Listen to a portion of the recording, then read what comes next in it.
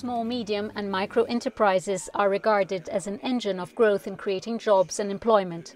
But SMMEs are often faced with lack of resources, time constraints and access to finance.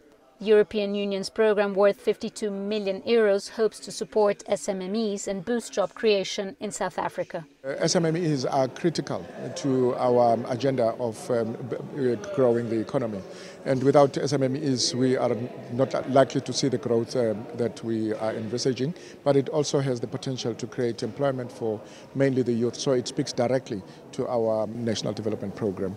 If that money is spent correctly, if that money is directed correctly, and if it is managed properly, it will go a very long way in actually supplementing what we already have as a Department of Small and Medium Enterprises, because the biggest challenge we have is that of unemployment, inequality and poverty.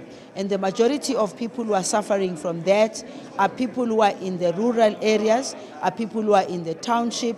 So we need to make sure that this support that we get targets those people in particular. Implemented by the South African Department for Small Business Development, the new program will help reduce the cost of doing business for small enterprises and assist them with access to markets and finance.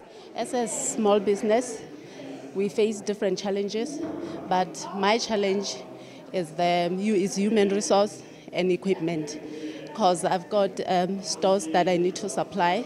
So that's what's holding me, so I can be able to pay the employees. And with the skills that I have, I'll be able to pass it to the youth especially and empower them so they can get jobs and even create their own businesses. It's aligned with the government's national development plan that by 2030, 90% of all new jobs will be in SMMEs. Well, I'm convinced this will make a hell of a difference. I mean, first of all, the overall enabling environment here in South Africa has moved to the better, certainly. We have worked with a young department for the last 2 or 3 years to put a solid program together. The two big different game changers, I would hope, are that the massive funding comes to the access of financing, which we have identified as one of the big stumbling blocks, but also help them through the CIFA and various agencies involved to have a much better attitude towards funding of small medium enterprises. Overall, it's an ambitious program that aims to contribute towards job creation and economic growth while bringing the unemployment rate of 26% down to 14% by 2020.